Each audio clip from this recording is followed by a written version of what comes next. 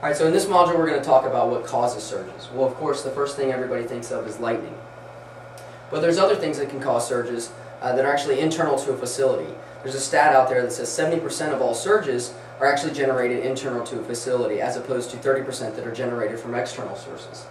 Any large reactive load switching on and off, such as AC handlers or large pumps and motors, will send out small surges that actually cause the most degradation to your small microelectronics.